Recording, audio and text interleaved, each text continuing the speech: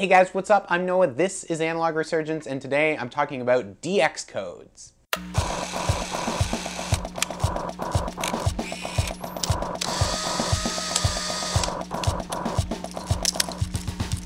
A roll of 35mm film contains really all the information that you need to know right on the canister. So this roll of Velvia, for example, is the E6 process for color slide film. It has an ISO of 50 and it can hold 36 exposures on the roll. But there's usually another part of these canisters that's use isn't so immediately obvious, and that is the DX code. Now if we roll this canister over, we see this strip here that's made up of black and silver squares, but what is it and why is it here? That's called the DX code, and it was introduced by Kodak in the 1980s, and it's actually really useful for certain cameras. This section on the roll of film is actually used by cameras to automatically detect information about the type of film, including the ISO and how many exposures can fit onto it. So in order to understand exactly what you're looking at and what your camera is capable of reading, let's break it down into a few different sections, because the DX code actually contains 3 pieces of different information about the film. Each DX code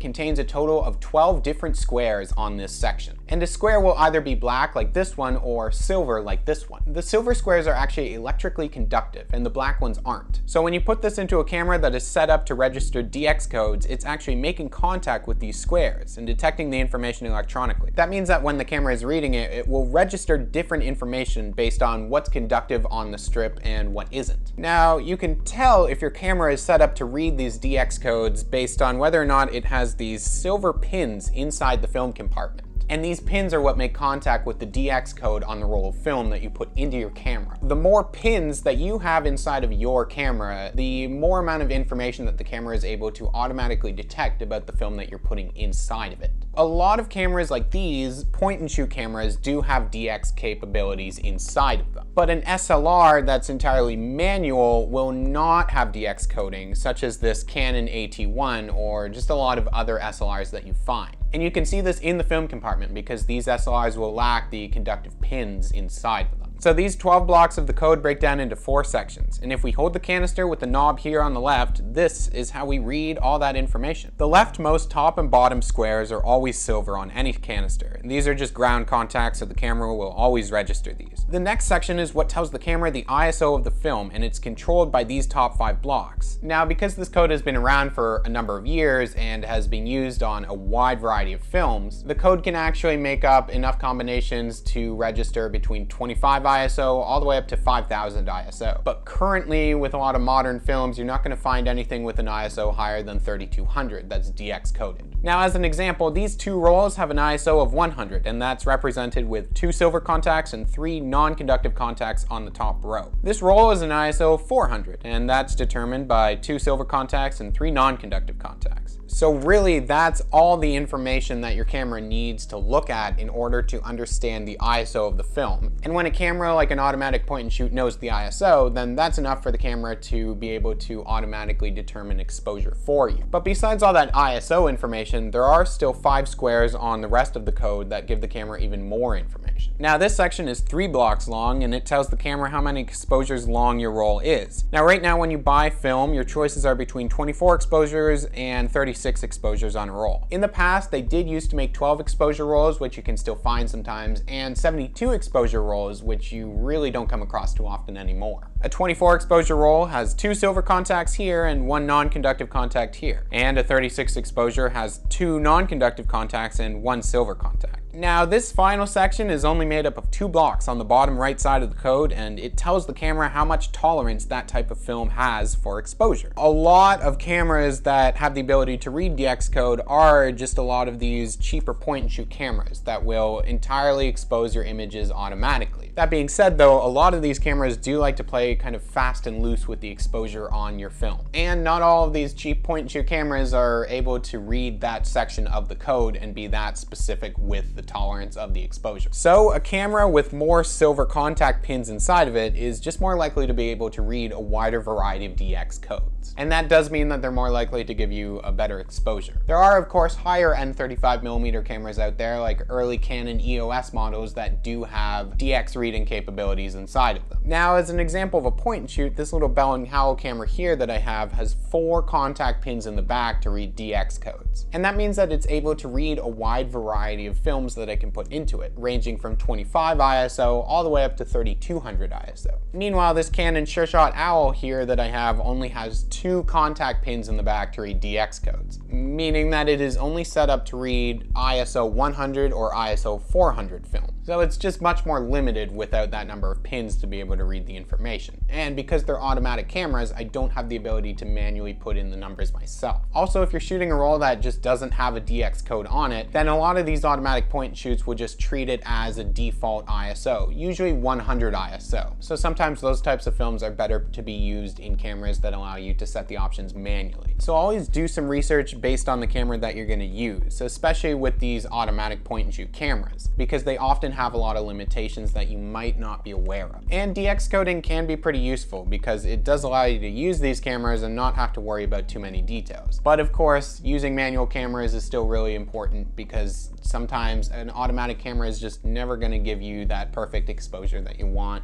in your image. Hey, thanks so much for watching, and I hope that you enjoyed, and subscribe if you haven't done so already, as I continue to post all sorts of analog content all the time about different cameras and films and formats and histories and just random stuff. And if you're interested in supporting the channel at all, there is a link to the channel's Patreon down in the description, and you can head over there and see what that's all about and consider supporting the channel. So thank you guys so much for watching, and I'll see you guys soon.